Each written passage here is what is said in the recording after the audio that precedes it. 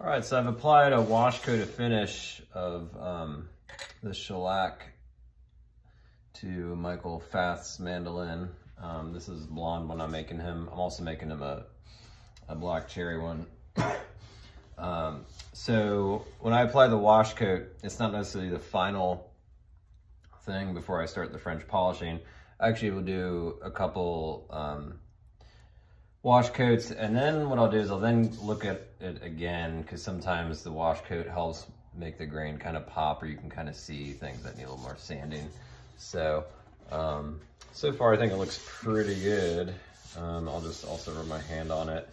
Sometimes it'll raise the grain a little bit, but it shouldn't be much, since you're just mixing the shellac and either you know, pure grain alcohol or denatured alcohol. So the tricky thing with doing like a blonde style mandolin is, you know, I have like an ebony cap here, and then ebony fingerboard and ebony headstock. So when you're sanding,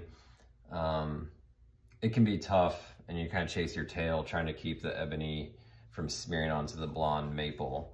So something I do to help with that or reduce that is I'll kind of do a wash coat of shellac, kind of go over it, and then that kind of helps seal in any of the ebony particles.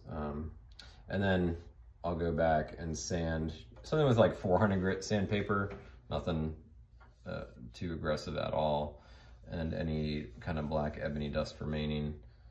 Sand that with 400 grit, and then I'll go over with shellac again and kind of keep doing that alternating pattern back and forth. So like I said, I'm just gonna do a few more passes of shellac, just have the pipette, and it goes on this little pad, and I just kind of go back and forth, just kind of building a layer base coat. Just kind of watching it kind of gas off as I go. Kind of move pretty quick. If you go too slowly, it's just gonna, the pad's gonna just kind of stick, and then that's gonna be pretty lame, because it'll probably leave some fuzz or lint or a weird little spot that you then have to go scuff sand out.